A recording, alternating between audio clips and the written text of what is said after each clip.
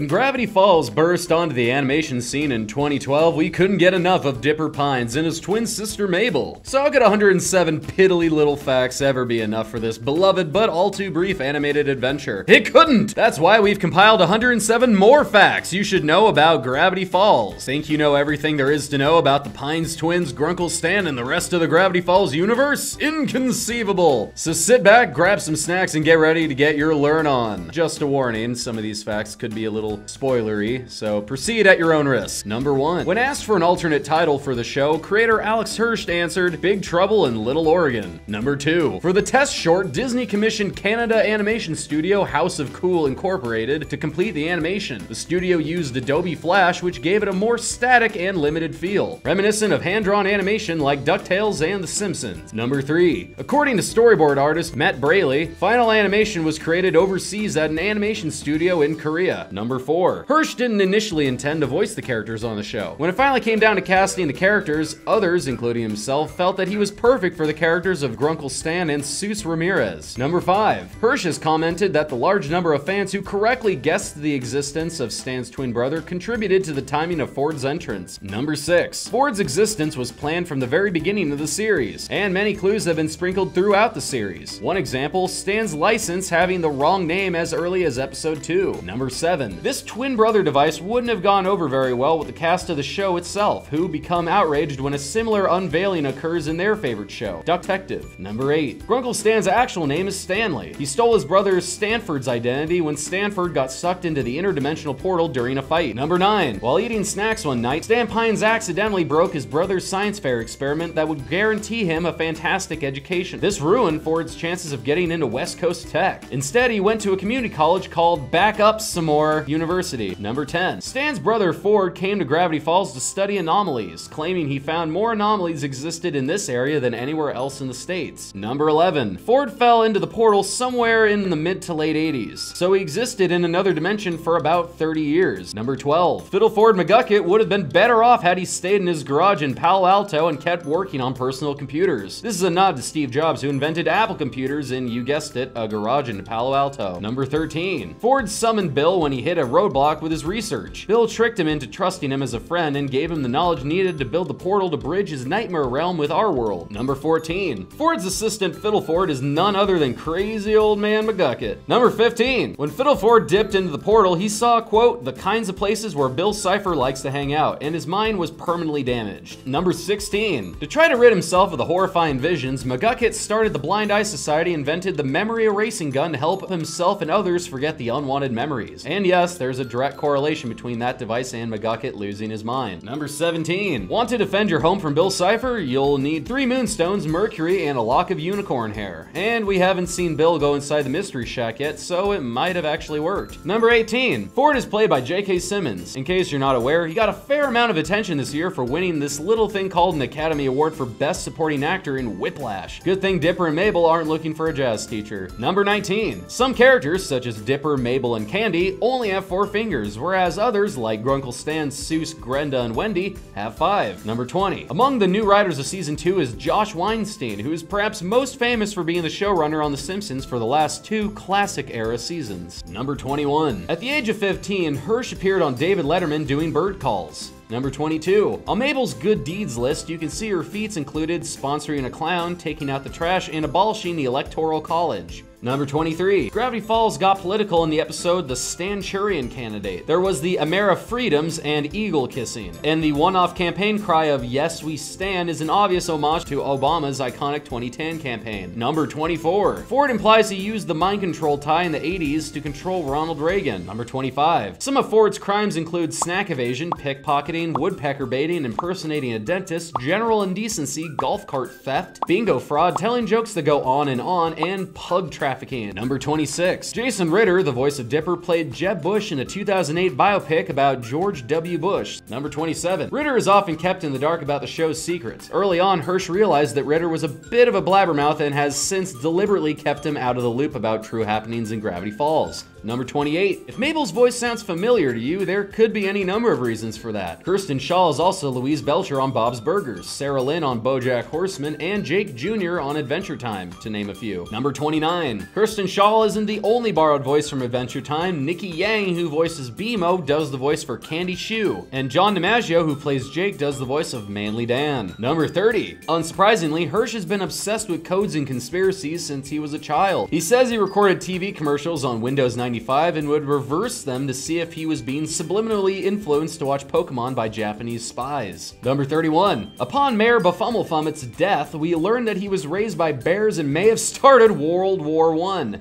Number 32. You will never ever see an alien on Gravity Falls. Even though a UFO has appeared in the series, Hirsch has a distaste for showing actual aliens. Number 33. Ironically enough, aliens abound on a show in the Gravity Falls universe. Hirsch recently commented that the series exists in the same universe as Adult Swim's Rick and Morty. Number 34. For the eagle-eyed viewer in the Rick and Morty episode Close Encounters of the Rick Kind, a Mystery Shack mug comes flying out of the portal. Number 35. You can also see a visual of Bill Cipher on a computer screen in the couples therapy clinic in the episode Big Trouble in Little Sanchez. Number 36. Hirsch and Roiland have also given each other cameos on their respective shows. Hirsch plays Toby Matthews on the episode Big Trouble in Little Sanchez, and Roiland has a recurring role in Gravity Falls as Blendon Blandon. Number 37. Another phenomenon you will never see on Gravity Falls is a wish-based story. Hirsch dismisses it as, quote, a kid's show cliche. Number 38. If you thought the Discount Auto Warriors were an homage to Mad Max, you're absolutely right. Number 39. One episode of Gravity Falls takes over a year to produce. 6 months for boards, 2 months for animatics, 6 months for animation, and 2 months for retakes. And that doesn't even include writing the episodes. Number 40. Because Gravity Falls is a script-driven show, most of the writing is done by the writers, as opposed to a show like Adventure Time, which is storyboard-driven. Number 41. The writer's room has 2 sides of cards on the wall. One with potential character conflicts, crises, life issues, etc., and others with potential monsters and magic fare. The writing process largely involves mixing and matching these 2 kinds of problems and figuring out which can thematically complement each other. Number 42. Creating the backgrounds on Gravity Falls is a 3-step process. First, a rough sketch is sent in for approval. Then the backgrounds are inked in by hand. Finally, they're sent off to the painters. So basically, everything about the show is really intricate. Hey everyone, we're taking a quick break from Gravity Falls Facts to let you know that we also have a movies and TV channel now. It's called Cinematica, and this month is Star Wars month, so if you're a big fan of movies and TV or Star Wars, you should totally check it out. And with that, back to the facts. Number 43. Despite the numerous references to David Lynch's Twin Peaks throughout the series, Hirsch did not actually see Twin Peaks until he had already sold Gravity Falls. A much more direct influence on Gravity Falls was the short-lived 90s kids show Erie, Indiana. Hirsch has said that it's, quote, unambiguously a ripoff. Number 44. Artist Bridget Barriger, who went to Cal Arts with Hirsch, was asked to do the very first character studies for Gravity Falls. Quote, Dipper is based on Alex as a kid, and he should also have a hat. Mabel wears hideous sweaters and is Alex's foil. Hirsch's only note for Wendy was, maybe she's tall, I don't know. Number 45. Joe Pitt, who also worked on character design for the show, shared another early sketch of Dipper looking especially scrawny and scratchier looking pine. Number 46. The costume worn by Dipper in the inconvenience scene came from the childhood of one of the writers. Apparently, when his parents would leave, his sister would make him wear a lamb costume and prance around. Number 47. Bill Cipher is Hirsch's favorite character. Apparently, the character was created early on in the development of the show. Number 48. When Hirsch was thinking about the design for Bill Cipher, it struck him as hilarious to take the most ominous Illuminati-looking symbol and slap Mr. Peanut arms and legs on him and throw him into the mix. Number 49. Stan's first foray into conmanship with Sham Total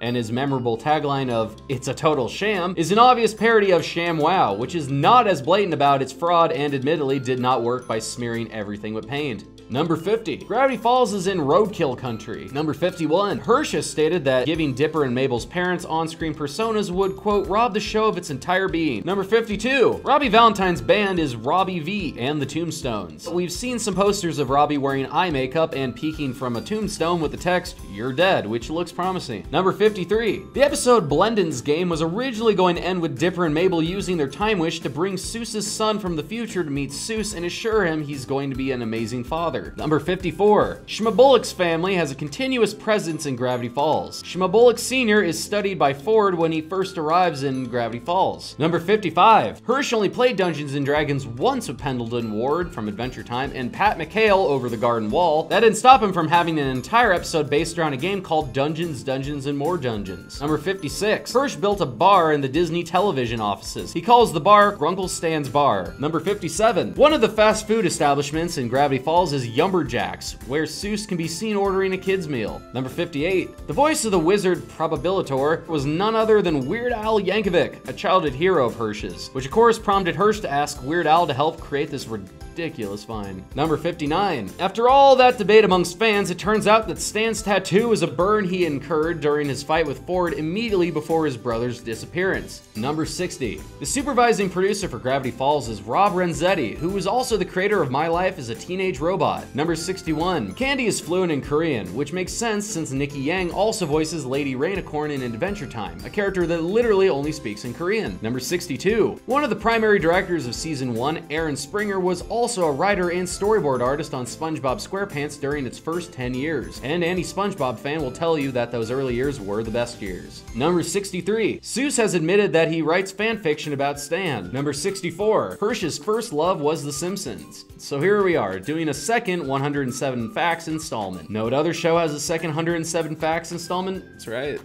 The Simpsons. Number 65. In the pilot, Grunkle Stan's invitation to have Dipper and Mabel choose any item from the gift shop exists solely as a trick for the audience to get to know the characters. Number 66. There's a cut extended fight scene from Double Dipper in which Dipper and Tyrone fight each other with toilet bowl cleaners and throw magazines at each other. Number 67. Dipper's mysterious novel series of choice is The Sibling Brothers. You can see him reading their novel, The Telltale Fable of the Unstable Table, before he goes to sleep. Number 68. In lieu of the twin ESP, Dipper and Mabel's allergies act up around the same time. Number 69. The voice actor for Olmec from Legends of the Hidden Temple voices Waddles the Pig. Number 70. Linda Cardellini, the voice of Wendy, hasn't only solved mysteries in the cartoon realm, she also played Velma in the live-action Scooby-Doo movie from 2002. Number 71. Tyler, the cute biker, is now mayor of Gravity Falls, purely because he's the only one who filled out the paperwork. Number 72. Stan's tourist attraction enemies are Granny Sweetkin's Yarn Ball,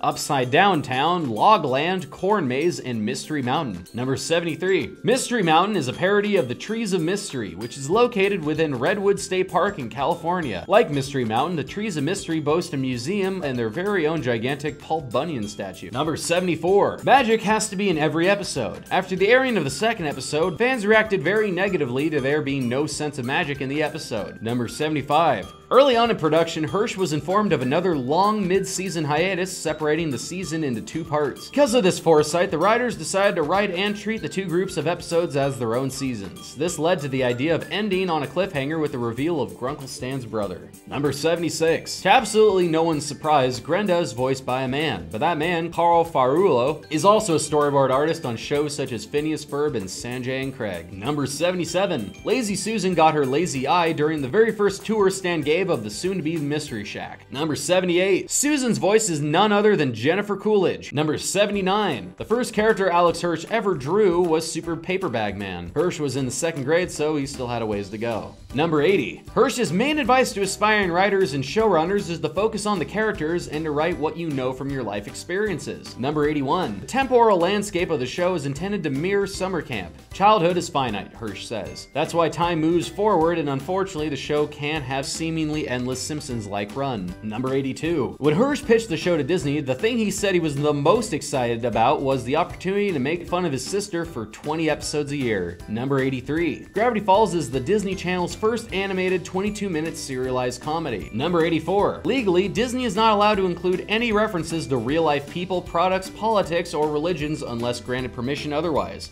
An example of this was in the episode Headhunters. Larry Keane granted permission for the use of his likeness and name. Number Number 85. Hirsch admits his sensibilities, quote, lean towards straight comedy, and says he's used the magic realism and emotional sincerity present in Gravity Falls to round out the content. Number 86. Ford has 12 PhDs. Number 87. Granda has a boyfriend, Marius von Funshauser, an Austrian baron she met through the Northwest. Number 88. Marius's voice is provided by Matt Chapman because nothing says dashing baron like strong bad. Number 89. Since Summerween was built around the concept that the audience itself was going into the Mystery Shack and getting locked up by Grunkle Stan, the original idea for the tag was for the audience to turn out to be M. Night Shyamalan the entire time. But alas, M. Night Shyamalan would not let them use his name or likeness. Number 90. When Pacifica Northwest is arguing with her parents in the episode Gulf War, Disney insisted that all characters wear seatbelts. Number 91. Hirsch really wants to do an episode where Grunkle Stan creates a cult and, quote, mocks Scientology into the ground. Hirsch says that Stan is absolutely an L. Ron Hubbard type personality. Number 92. When questioned by fans about how he deals with censorship in children's cartoons, he compared the experience to a chimp constantly beating you with a wiffle ball bat. Number 93. Other than a few computer-generated vehicles, Gravity Falls is entirely hand-drawn, like in the days of yore. Number 94. One common device in Gravity Falls is to, quote, take relationships that should be fraught with annoyance and put a little love in there. For example, instead of the stereotypical situation of cops being hard on the rookie, Hirsch thought it would be funnier if the sheriff would be overjoyed every time his employee was inept and give him candy. Number 95. Famous Gravity Falls fans include R.L. Stine, Bruce Springsteen, and Jon Stewart. Number 96. The horrifying, sweaty, one-armed monstrosity is voiced by none other than comedian Louis C.K. Number 97. While Stan remains Grunkle, Dipper and Mabel always go the extra mile and refer to Ford as Great Uncle. Number 98. Bill's henchmaniacs are called 8-Ball, Kryptos, Teeth, Keyhole, Hectorgon, Amorphous, Veronica, Pacifier, the being whose name must never be said, otherwise known as Xanthar, and whatever those weird eyeball bats are called. Number 99. After the last episode, Weirdmageddon Part 1, it doesn't look like Gravity Falls exists anymore, so the show switched up the opening title sequence. The original sequence now collapses upon itself and we get the Weirdmageddon edition with Bill and his cronies supplementing the protagonist. Number 100. If you play the end of the credits in reverse, you'll hear Bill saying, I'm watching you. Number 101. Killing people isn't weird enough for Bill. Instead, he prefers cruel and unusual punishment, such as switching the orifices in your face, or like Ford, turning you into stone. Number 102. Discarded names for Weirdmageddon include Oddpocalypse and Bizarremageddon. Weirdmageddon won because of its silly clumsiness. Number 103. The visuals of Weirdmageddon were, in Hirsch's words, everyone's imagination just uploading into this pocket of an episode. Number 104. Before beginning production on Gravity Falls, Alex was asked by Disney to help develop the show Fishhooks. He even directed the pilot. Number 105. Hirsch is also known from the get-go that Bill would cause an apocalyptic scenario. Number 106. Alex Hirsch stated at New York Comic-Con that he would be releasing a 288-page volume of the journals. He guaranteed many mysteries about the history of Gravity Falls and even some unsolved mysteries of Bill would indeed be revealed. And number 107. While we're at it, Hirsch has always plotted out the beginning, middle, and end of the show. For instance, they've already solved the origin of the magic in the town. Good luck trying to get any writers to tell you though.